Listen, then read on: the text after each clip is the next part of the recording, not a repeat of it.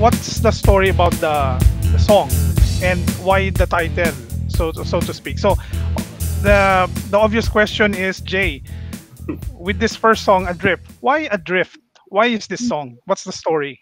Adrift, di ba? Adrift is you're floating in water, di ba? So at the time na ginagawa ko yung song, I was adrift in a sea of ideas. So I have nothing in concrete at the time. So going with the flow lang ako. Yeah. So yun yung kinalabasan niya. Kaya adrift yung tinitle ko dyan. Eh.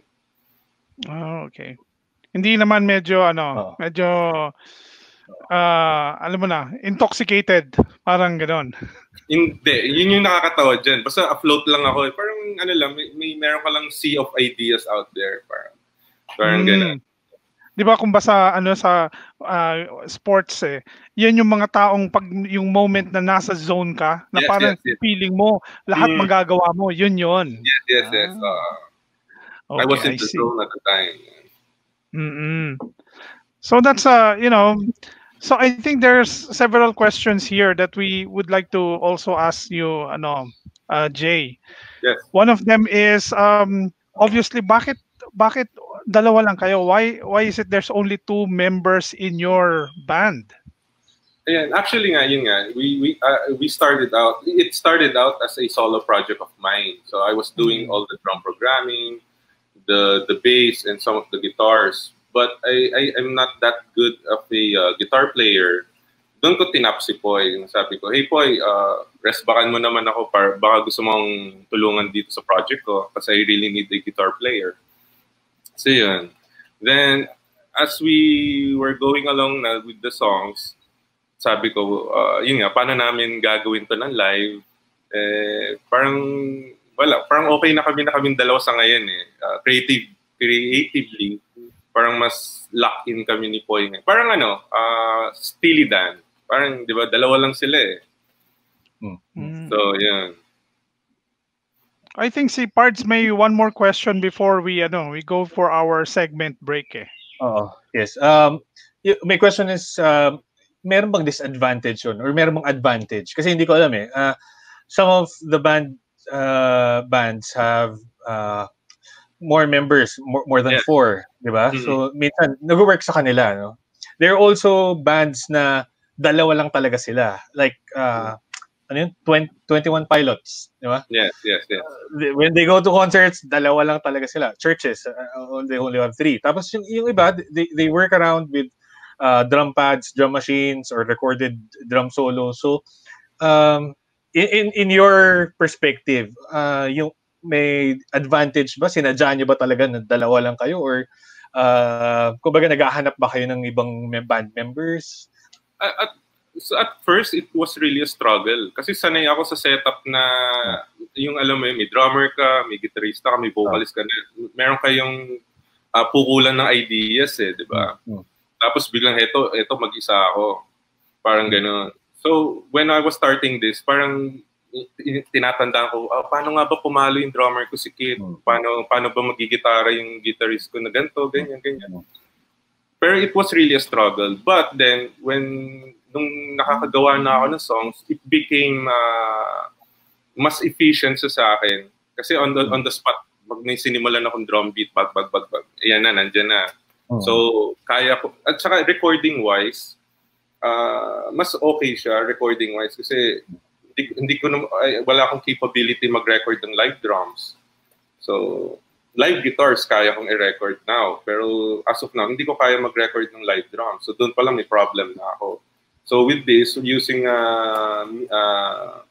programs or plugins, medyo nakakausad ako ng konti. So, yan. Ayun. So, shoutout muna tayo kay Spencer Tagud. Ayan, nakikinig siya ngayon. Yeah, masters yan. Masters mastery. Siguro part nung nabanggit mo, Jay.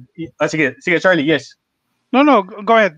Probably one more question for Jay before we, Pa-shoutout lang ako kay to my boy Chip. Chip, my bro. Yeah.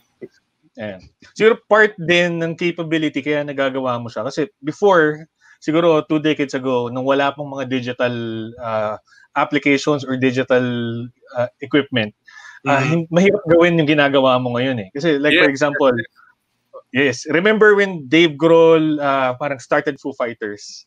Nung nirecord niya yung first album ng Foo Fighters, puro analog. And then, he can play live. Diba? So kaya kinuha niya si Taylor Hawkins from Alanis Morissette. And then the other members from Sunny Day Real Estate. And yung isang guitarist from the Germs, diba? But now, dahil sa available na itong mga equipment, yung mga digital app wherein you could play someone can play the drums or pre-recorded yung bass line or guitar parts. Posible na siya. No? Yes. Yeah. Charlie, yes. Go ahead, Jay. Yeah. Okay na yung okay, for me okay na yung mga yung tech natin ngayon. It's so sobrang okay siya for musicians. Lalo na if you're like me, like a bedroom producer, diba?